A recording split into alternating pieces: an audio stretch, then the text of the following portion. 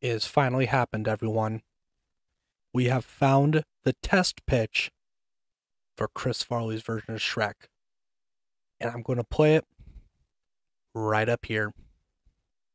No audio, of course, but I will link the video to the guy who uploaded it down below. Because, obviously, gotta give credit where credit's due. Also, I don't want to just be a person to re-upload the video.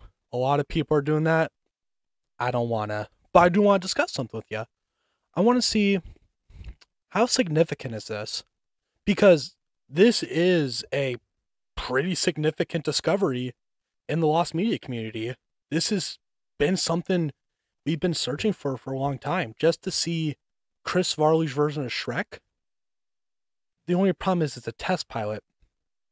I mean, yeah, like a pilot pitch. But I watched a lost media video about some point. I forgot who it was. I'll write it down down below here, who made it, and then I'll link his video.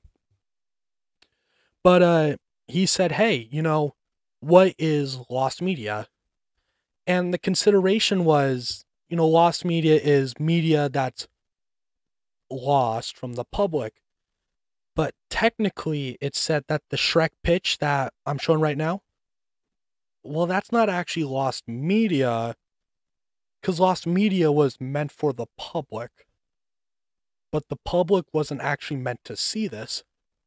So it's a little stingy, but we still have it. And that's the part that counts. And I think it looks good. Now, here's some things that I'm glad no one's talking about. I've yet to see anyone talk about this. I think after a long time of consideration, when those first couple of animation bits came out, and when I made that first video, people were talking about it.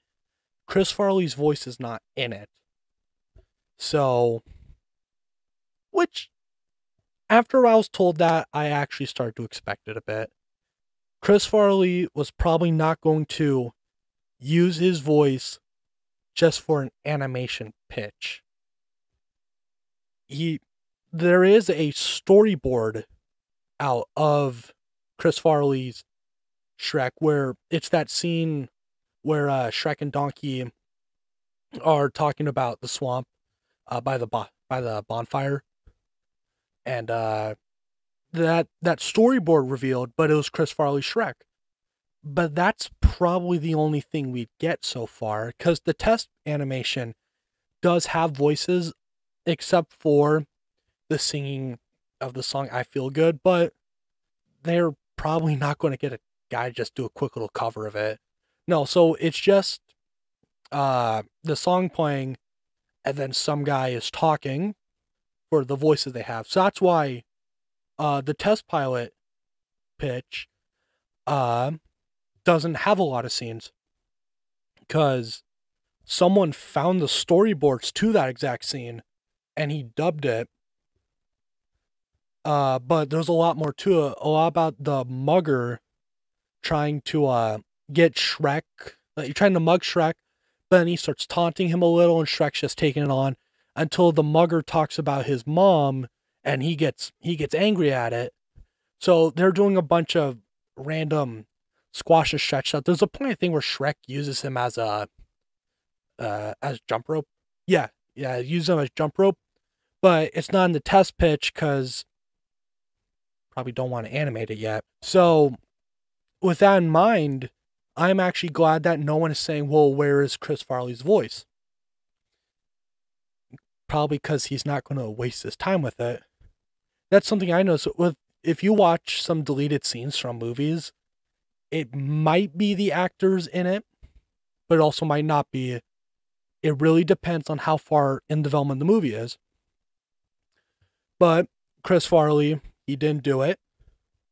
And I know some people said that this Shrek is called like the scary Shrek. There is a reason why the movie didn't go further after the pitch. And I'm glad now we can see it. Why? It looks amazing. No, that's a lie. It looks bad. I'm not saying like, oh, because of the time it looks bad. It's weird. So it was a motion capture suit for most of it. Most of Shrek's movies motion capture, but some of like the close up, that's frame by frame animation.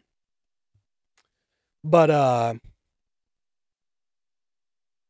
there is a strong reason why the executives of DreamWorks said after they saw this clip, they said it looks scary. Change it. And I could probably make a video on it later if you guys want me to. But we have this Shrek now. We have now found the test pitch, and now all that is left of Chris Farley's Shrek is to actually get the entire work print that was made of Shrek with Chris Farley's voice in it. Now, obviously, if it's like a work print, there's probably going to be like deleted scenes still in it. Maybe some things don't work out. Maybe some scenes may not have audio. Placeholder music, probably. Stuff a work print will have because it's not finished. That's just meant for executives. But, you know, all in all the videos I mentioned, I'm going to link down below. I hope you guys watch it. Please watch this video and show this some support, because, you know, something like this, I would have never believed would have actually happened. That we finally find the full test pitch. But what do you guys think about this? Do you guys think this should have been found? Do you guys think this should have been made? Do you guys think this could have been a good Shrek movie based off the test pitch? Tell me down below how I'll respond to you.